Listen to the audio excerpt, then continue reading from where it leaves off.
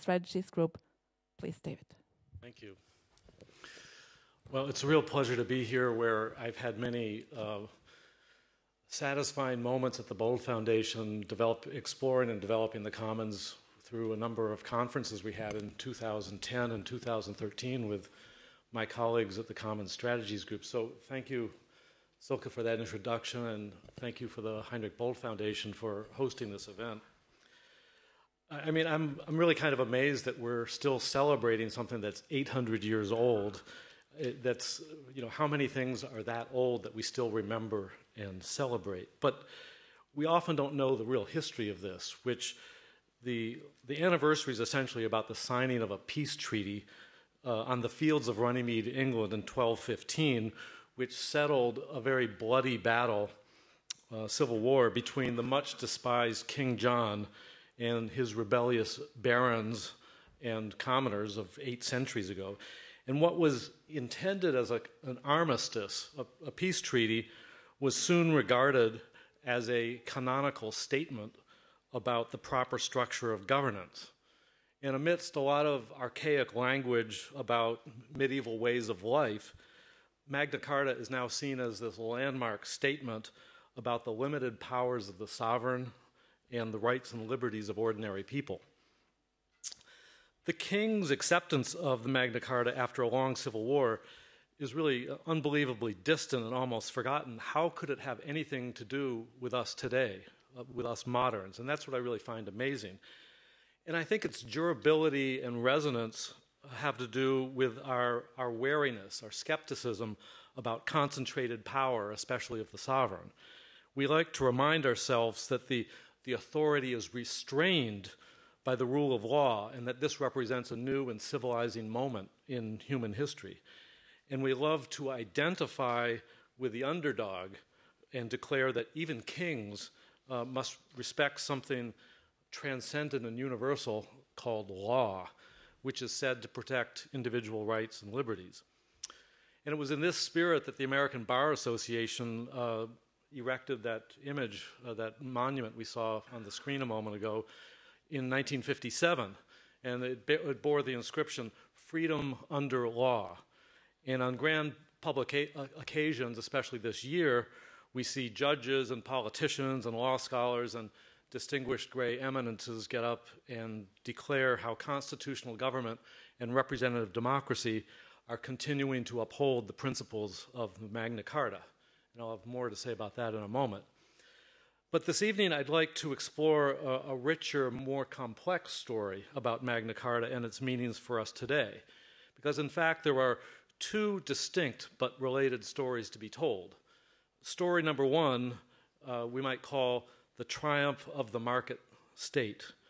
And that's the story I basically just told, which is usually invoked by the distinguished elites of our society to celebrate constitutional democracy and its close alliance with so-called free markets and the idea of freedom under law, all of which are, of course, significant achievements in many respects, but I also want to tell story number 2.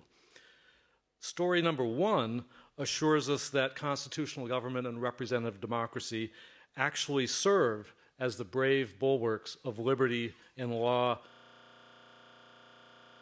of Magna Carta. And to be sure, this is a great advance over monarchy, tribalism, and the Hobbesian war of each against all that prevailed in many regions of the world then and afterwards. But I'm interested in a story that doesn't get told very often. I call it story number 2, or Law for the Commons. And it doesn't have the high-minded flourishes or the sanctimony that is often associated with the official mainstream story. It's a more down-to-earth and a story that's focused more on ordinary people, the commoners. And this second story is less about the signing of the Magna Carta than about the ongoing struggle, the unfinished struggle, to make those principles real in people's lives. And so it's about story number 2 is about the functional legal significance of Magna Carta in meeting people's everyday survival needs and in fulfilling human rights. It's about assuring that everyone can access the common wealth that we all inherit together. Or put more plainly, you might say story number 2 is about who may use the king's forests. Now, the answer to that among commoners in the early 1200s was, what do you mean the king's forest? They belong to us, or they've been ours for centuries. And of course, they were reacting to the king's enclosures and taking over of many of those forests that had traditionally been theirs. So the forgotten legacy of the Magna Carta is really the frank acknowledgement that commoners have rights too. The right of the commoners to use the forest, the right to self-organize their own rules for accessing and protecting those resources, and the civil rights and liberties to protect themselves from the sovereign's arbitrary abuses of power. Now, all of these preceded the very idea of written law and Magna Carta. They were considered human rights based on fundamental needs and long-standing traditions. And we have to remember that in the 13th century, commoners relied upon the forest for nearly everything. They used the forest to cook to find food to cook and to heat their houses. They caught wild game and fish from the forests. They used acorns and plants for their pigs, which was quite important. And so in a sense, the forest was an entire universe, a place that may have been owned by feudal lords, but nonetheless a place that commoners were entitled by long-standing custom to use for their everyday needs. And so it was a place that really inframed their culture, their imaginations, and their very identity. So when King John started arrogating to himself greater and greater control of forest lands, it produced really a serious squeeze, not just on the feudal nobility, who of course objected and fought back, but also on the commoners whose daily survival was now jeopardized. The royal encroachments of the forest, which were ruthlessly enforced by the king's sheriffs, meant that livestock couldn't roam the forest anymore. Pigs couldn't eat acorns and grow fat. Commoners could not gather timber to fix their homes. Fruit and fish could not be taken and eaten. Boats couldn't navigate on rivers upon which dams or private causeways had been built. So all of this, and much else, of course, prolonged the bitter civil war in England before it was ultimately resolved through the Magna Carta. It was a political struggle. And the terms of peace were a series of legal limitations in writing on the king's absolute power, and a series of stipulated legal rights for people, including commoners. Now, what's usually forgotten in this story of the Magna Carta is the companion document that was officially incorporated 2 years later, called the Charter of the Forest. And this document explicitly protected the customary rights of commoners. It's really kind of a human rights convention that guaranteed commoners the specific rights, such as the rights of pannage, which was the right for pasture for their pigs, or the right of estover, which is the right to collect firewood, or the right of agistment, which is to graze cattle, or the right of turbary, which is to cut turf for fuel, and so on. All of these, of course, rooted in medieval everyday life. But it was, in a sense, a story that isn't really told these days, but the Charter of the Forest was the first legal limitation on privatization of the commons. Now, that's a story we really don't hear in these official recognitions, celebrations of the Magna Carta, but it's really one of the great achievements of Magna Carta because it granted commoners a formal right of access to the collective resources fundamental to human survival. And so it protected them against acts of what we would now call acts of state terror by prohibiting the king's sheriff from abusive arrests and mayhem and torture in the course of defending the king's arbitrary enclosures. Now, unfortunately, Magna Carta did not come equipped with the means to self-enforce its principles. The sovereign could suspend the transcendent law at will, restrained only by the social or political outcry that might result.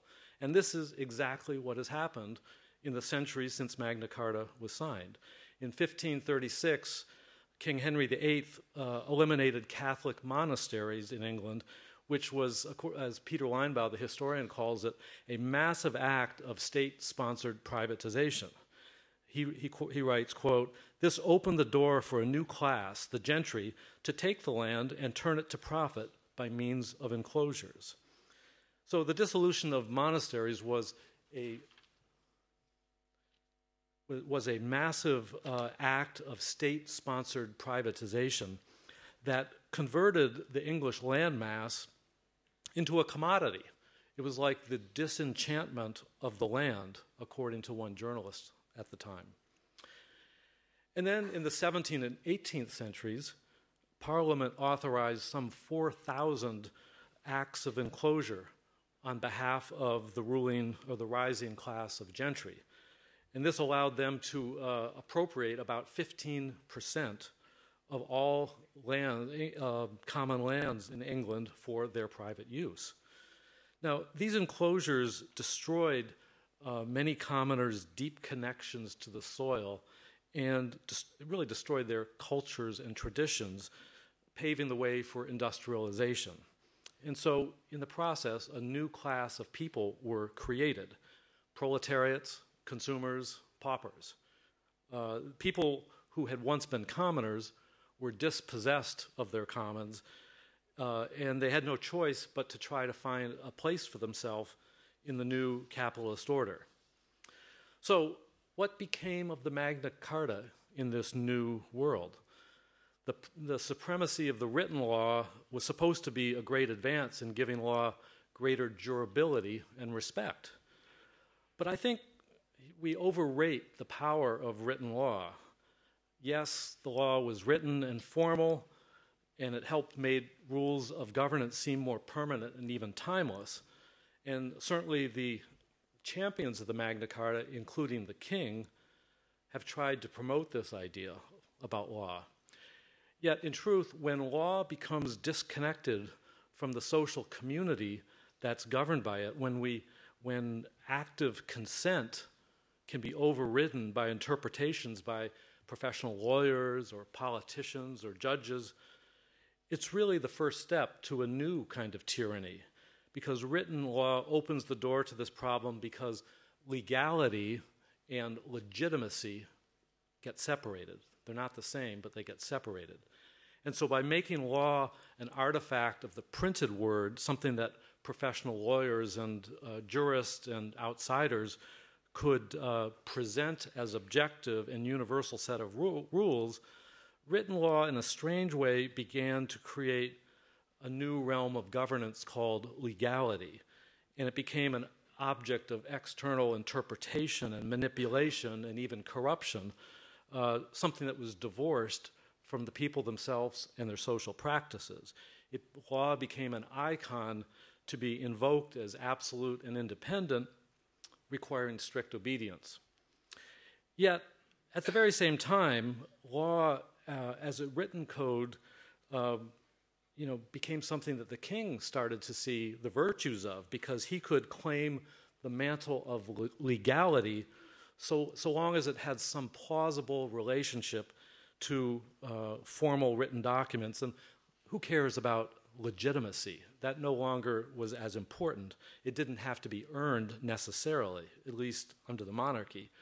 And even one could say today, the legitimacy that today's sovereigns have is not as earned as it ought to be. And it also is worth remembering that the sovereign conveniently retains a monopoly on coercive power to enforce the law as he sees it. So this helps explain why the principles of Magna Carta have been really an unreliable guarantor of human rights. I mean, I've already mentioned the king's enclosure of Catholic monasteries in England and the enclosure movements of the 17th and 18th centuries. But in our own time, we've seen that constitutional democracy is not the fearless defender of due process, fairness, human rights, and commoning, especially since 9/11. I mean, the sovereigns of our time, the nation state in alliance with transnational corporations, have found plenty of ways to evade the supposed constraints of constitutional democracy and judicial review. We've seen how the self-declared national security state and the interests, at least of the US government, have trumped the rights of habeas corpus. And notwithstanding Magna Carta, the US military and CIA have inflicted torture on countless individuals and have had many thousands of military drone strikes that really amount to lawless extrajudicial assassinations. So one could go on, but the point is that the established institutions of constitutional government and democracy have often stood silently by, showing little interest in identifying and punishing flagrant abuses of Magna Carta principles. So there's kind of a dissonance going on in our contemporary political lives, because the sovereigns, the nation state and the market state, as I like to call it, they love to celebrate Magna Carta as if administering in a benign way over our modern order.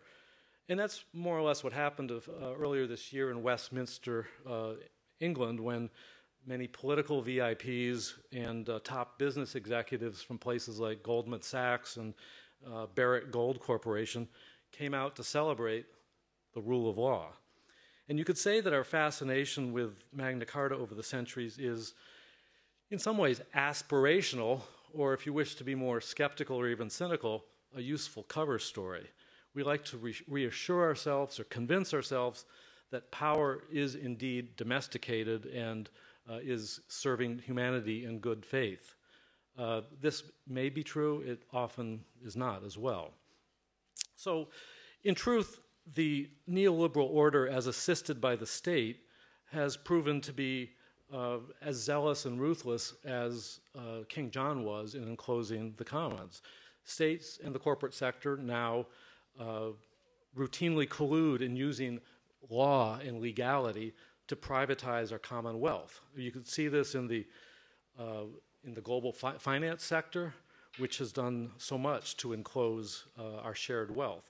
We see it in the Earth's atmosphere, which is used as a free waste dump by major industries, how biotech and pharmaceutical companies are allowed to convert life forms from genes and bacteria and even sheep into private commodities via patent law. Investors and sovereign investment funds are buying up huge swaths of land across Africa and Asia and Latin America in this massive global land grab now going on, which is dispossessing commoners by the millions and setting the stage for future famines. Companies are plundering oceans of fish, minerals. Latin America is now being victimized by massive neo-extractivist policies and projects. Everything from words and smells and colors can now be trademarked, and even 2-second snippets of music can be copyrighted. So in King John's time, enclosure was mostly about the forest, and today it's really about everything, including life itself. So to return to the question I posed earlier, who may use the king's forest? I think law today has become, in many instances, so captured or even corrupted by the contemporary sovereign, notwithstanding constitutions, elections, and courts, that there is little room for commoners to govern themselves or vindicate their rights in the face of the sovereign, because the sovereign market state insists upon controlling nearly everything by the logic of market exchange. So this leaves very little space legally, culturally, economically for commoners to use their own commonwealth or to devise their own rules for managing things. Political and corporate elites and their affiliated retainers administer a system of formalized legality that presumes a moral and social legitimacy that is fast disappearing. And I think that this is because legality is so often used to trump what I call vernacular law, which are the norms and values of the street, or the moral and political authority of ordinary people.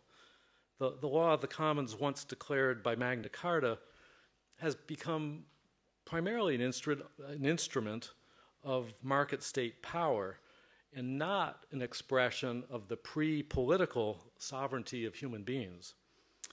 because the market state has arrogated to itself the human rights that really precede the state. And these rights, of course, belong to commoners. In the United States, as you know, many corporations have been legally recognized as persons with all the civil rights and freedoms that real people are supposed to have. And yet, in a reversal, commoners and the earth itself are treated as brute, unfeeling commodities without dignity or rights of their own. So I think that these are some of the challenges we need to address in talking about Magna Carta these days. But you might say, why, despite these many shortcomings, do I celebrate the Magna Carta? I think it's because the Charter of the Forest, as incorporated into Magna Carta, has recognized the legitimacy of commoning. It's decriminalized it, and it made it legal for the first time in history. And this is important, I think, in itself. Finally, as a matter of law, people were granted a significant measure of formal legal freedom to govern themselves, to devise rules that seemed fair, legitimate, and effective for their circumstances. In other words, thanks to commoning and its formal recognition by the Charter of the Forest, the sovereign could not assert absolute legal authority. The people, the commoners, retained significant moral rights, human rights, and economic rights. And these timeless customary rights were guaranteed, quote, in a new type of formal written law, and the king recognized this fact. This was, of course, a significant advance in human governance. But here's the challenge I think that the Magna Carta leaves us with, how to reintegrate legality with legitimacy. How do we get the sovereigns of our time, the market state, to recognize the rights of commoners? I think the answer lies in reintegrating the idea of written law with vernacular law or commons-based law, the law of living communities of commoners. If we want to take the Magna Carta seriously, we need to reinvent some of the legal structures by which we try to fulfill the Magna Carta's principles in the modern age. I submit that what we really need to do is reinvent law for the commons. We need to draw upon the traditions of Magna Carta and state law, but deliberately carve out spaces for people to craft their own rules that seem fair and appropriate to them, while being subject to some of the larger principles and human rights of the existing polity today. In other words, people must be allowed to engage in commoning. They must be able to play significant roles in managing their forests themselves, and in so doing, become stewards of those forests. They have to be able to draw upon their own insights and imagination and on their customary social practices. They have to be able to develop a sense of shared community and develop their own rituals and traditions in managing things and step up to some responsibility in that. One way of putting this I like to think of is that law has to honor people's affective labor, as geographer Neera Singh puts it, meaning the subjective feelings and emotions and pride and pleasure that comes with managing one's own commons. Now, this, of course, will require that we move away from the worldview of standard economics, which has the idea that we are all just isolated individuals who are disconnected from each other, without a history, without a culture, who are really just rational materialists. Of course, the Commons proposes a different ideal of what human beings are. But the beauty of, I think, a law of the Commons is that it goes beyond formal legalisms. Peter Linebaugh, the historian again, it stresses that the commons-based law, or the commoners, are grappling with their own evolving local circumstances, and that it's an imminent practical reality, not a fixed and eternal transcendent ideal, which is somehow off there. As Linebaugh writes, commoners think not of title deeds, but of human deeds. How will this land be tilled? Does it require manuring? What grows there? They begin to explore. You might call it a natural attitude.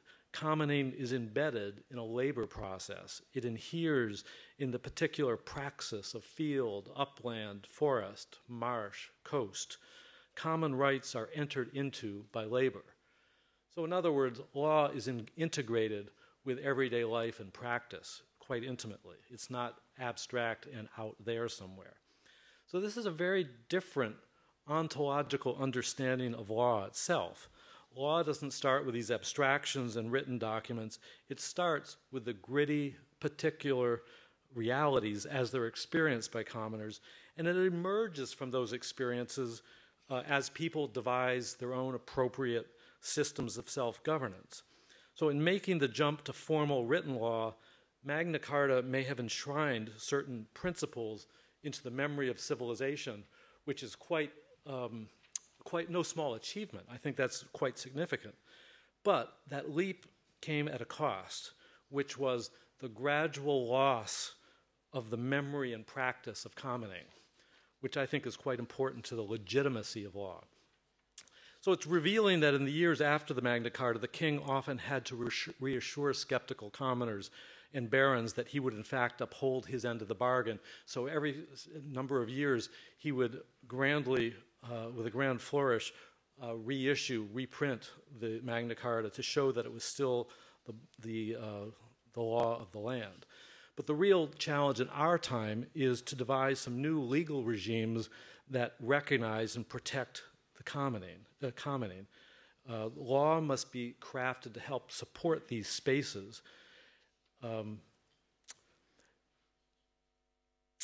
Let me close by saying that some people think that the commons is some arcane, archaic, medieval tradition, but in fact it's really quite alive and around us right now. And to help sort of drive this point, Silke and I recently finished a book which will be coming out in October called Patterns of Commoning, which profiles several dozen contemporary successful commons in all parts of the world with many resource domains. And the idea was to show that today's indigenous agriculture systems, the high-tech fab labs, the alternative currencies around the world, the commons of open space farm equipment, open source farm equipment such as Fab Lab, a lot of collaborative mapping projects, and much else are really our contemporary examples of commoning. In short, human beings are not just Homo economicus, they are commoners.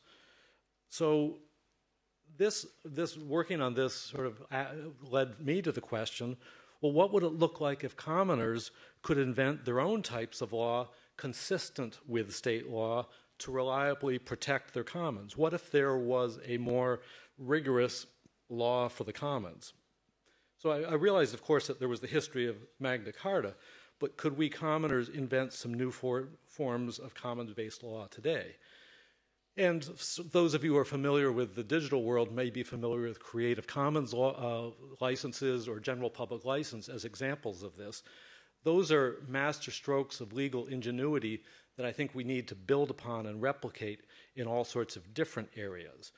And we can start to talk about some of those examples. Michelle will be talking in a minute about those.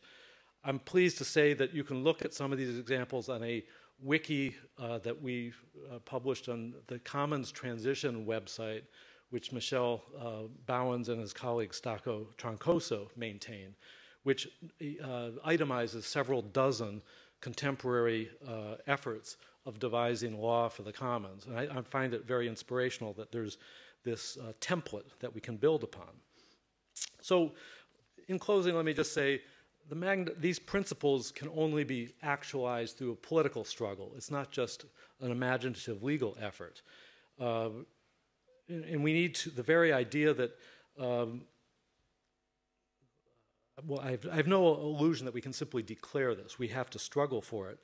But at a time when existing regimes of law and governance are in a shambles, starting to lose respect, not delivering people's needs, destroying the earth, I think commoning and laws commoning and law have a bright future because they're starting to point towards ways that are fair, open, and effective, and can provide a measure of dignity, respect, and equality that we often find the market state regimes have trouble achieving. So with that, I'd like to introduce Michelle to elaborate on how some of this is occurring in the digital realm, the world of open source software, open design and manufacturing, hacker spaces, and so forth. This is the world of commons-based peer production, where code itself and social practice are becoming a new type of law. So, Michelle, I'd like for you to sort of continue on in some of this arc. Thank you. Thank you, David.